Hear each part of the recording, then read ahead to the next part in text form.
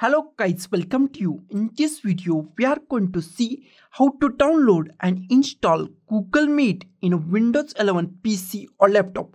It is a very easy and simple process. So let's go to our video. First, open Google Chrome. In a Google Chrome, open new tab. Click on this plus button. New tab is open.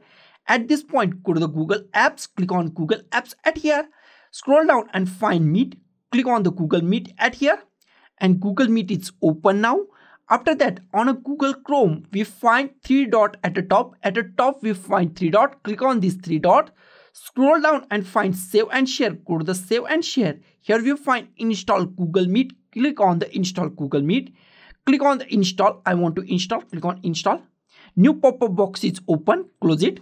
Click on No Thanks. Close our Google Chrome. On a desktop, we find Google Meet shortcut.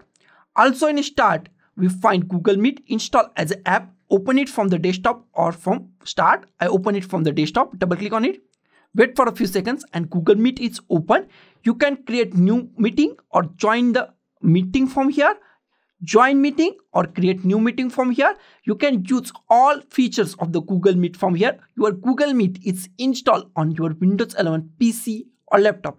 So guys, thank you for watching this video. Don't forget to like, share, comment on this video and don't forget to subscribe the channel. Thank you guys.